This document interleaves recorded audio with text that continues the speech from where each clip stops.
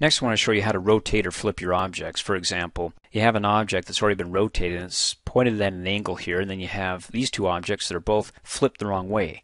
The process goes from left to right, so I need to flip them. So the point parts are going from left to right here. First of all, how to rotate. You can do any object here. You can click on the text box here, you can click on the arrow here, and notice every time I click on it, of course I get my resizing handles all the way around. I can do resize diagonally, horizontally, vertically, but also that little green circle at the top of this object here, or at the top of any object for that matter. When you hover over it, your pointer turns into a circular arrow. That means when you click and you hold your left mouse button down, you can actually move it left or right, like that. And it turns into four-way arrows moving. So when I let go of it, okay, I twisted that, but I don't want to do that. I want to hit undo and actually turn this. So I'll hover over its green little arrow and flip it so it's about level here.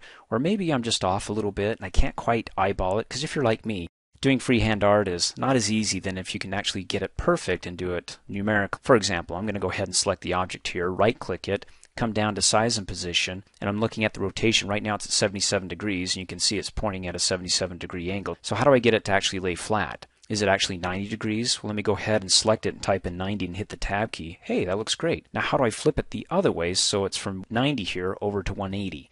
Well, you can go ahead and type in the rotation by degrees, but there's another way of doing this.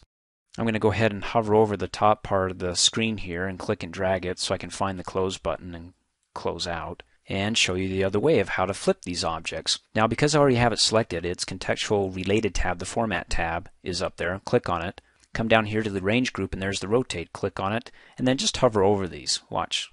Rotate, rotate, flip vertically. You can see it's flipping down below. I can't point to it because if I do, you lose sight of it, but just watch as I hover over it.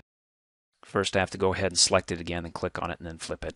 Okay, so I want to flip it vertically, I want to rotate a little bit, I want to flip it horizontally. So when I flip it horizontally, it totally flips it from left, pointing left to right. That looks great. Click on it. I can click on this one and also do the same thing. And in fact, if I hold down the shift key after I select the first one, I can hold down the shift and click on the second one, so they're both selected.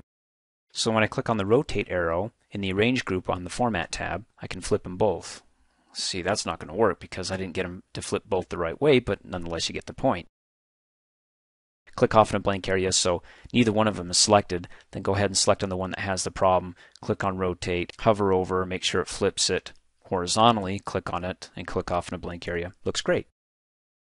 Thanks for watching. Hey, as a quick reminder, if you like my video, please give it a thumbs up. You can also click on me and subscribe to my channel, get notified of the latest videos, and for only $2 a month, you can have access to all my Microsoft Office training videos.